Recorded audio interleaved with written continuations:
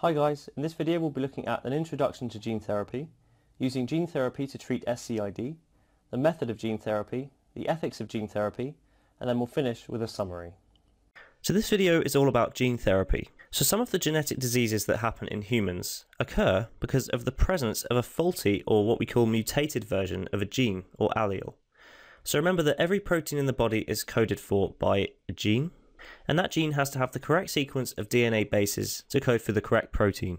Sometimes we can have mistakes in that sequence caused by a mutation. So a mutation, remember, is the change to that sequence of bases, which usually leads to a faulty version. So we get a faulty allele and therefore a faulty protein, and that can cause genetic diseases. So that means that many scientists are looking at different ways to replace that faulty allele with a healthy version of the allele, and this process is known as gene therapy. So a therapy is when we're trying to fix something or help or cure a disease. Gene therapy simply refers to the idea that we're changing a faulty gene and replacing it with the healthy gene. So we're actually changing the DNA code of the cells of that individual. So for a definition, gene therapy is a mechanism by which genetic diseases are treated or cured by masking the effect of a faulty allele by the insertion of a functional allele. So we're taking the faulty allele, we're replacing it with a healthy allele which can make the healthy working protein. One example of using gene therapy has been used to treat a disease called SCID. And we've been using viruses for gene therapy to treat this genetic disorder.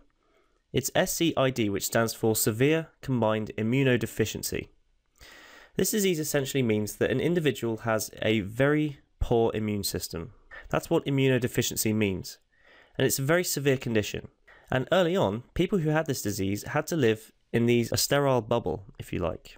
Because if they come into contact with any pathogens in the outside world, their immune system is not able to fight them off, and they would die very, very early. So they have to be kept in this bubble which has air without any pathogens in it. So it's obviously a very poor quality of life. There are different forms of this disease, but one form of SCID can arise due to a defect in a particular gene. And this gene codes for a particular protein, which is an enzyme, and that enzyme is called adenosine deaminase, or ADA. So don't worry too much about what this enzyme does for the moment. Just be aware that the gene we're talking about here codes for ADA, and the mutation which hits ADA leads to this condition. So the problem with this mutation is that T cells, which are involved in the immune system, aren't able to proliferate, and this weakens the immune system. So a really important feature of the immune system is where we have a T cell or a T lymphocyte recognizing a particular pathogen. And to get rid of that pathogen, normally the T cell would divide or proliferate into many different T cells, which can then tackle that pathogen as one big army of cells. In this mutated version of ADA, which doesn't work anymore, this process can't happen, which means the immune system can't fight off pathogens. So the current treatment is with a bone marrow transplant or an injection of ADA. So in injections of ADA, essentially what we're doing is inserting the ADA protein as a replacement therapy, just in the same way that we would inject insulin for diabetes.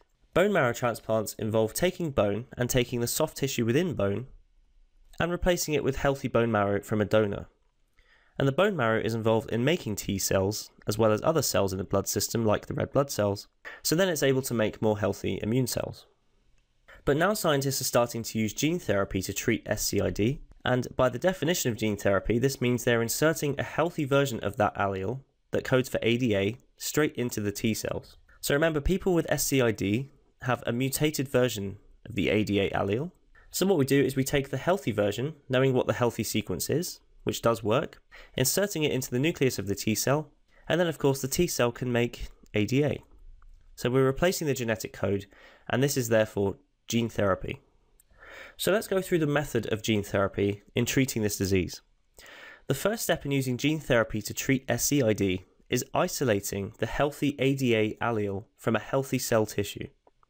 So remember, we're trying to replace a faulty allele with one that actually is the correct sequence. We're not going to find this individual who has the disease because every one of their cells has a mutated version of that gene. So we take healthy tissue, so someone who does have the actual correct allele, and we simply take the allele out. So we go into the nucleus, we go through the DNA, and we find the ADA gene, and we find that it's a healthy allele. What we need to do then is get this into the individual who has the disease. So the first thing we do is the ADA allele is inserted into retroviruses, and retroviruses replicate by copying their DNA into the host cells. So just to explain what that means, a retrovirus is a type of virus that will go into a host cell, and it will enter, and eventually it will enter the nucleus. And what it will do is it will put its genetic material into our own genetic material so that our own cells can make more retroviruses. They replicate, they burst out of the cell and then spread around the body. So any DNA that's found in the retrovirus will be put into the nucleus of the host cell. So the ADA allele that we found, the healthy one, will be put into this so that it will be put into our own DNA. So in order to mix them together, the patient's T cells are extracted from their blood and the T cells are mixed with the retroviruses.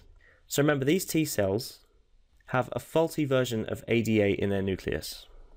But the retroviruses have a healthy version of ADA carried in their structure. So these are mixed in with the T cells in specific equipment. And of course the viruses want to infect the T cells, so the retroviruses inject a copy of their healthy ADA allele into the T cell's nucleus. So the viruses begin to approach the T cell, because many retroviruses usually infect T cells anyway, and then of course they inject their material and it goes towards the nucleus.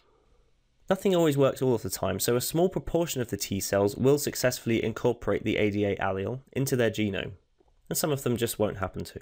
So that healthy ADA allele is now incorporated into our own DNA, and remember, all of our DNA is found in every nucleus of every cell in the body.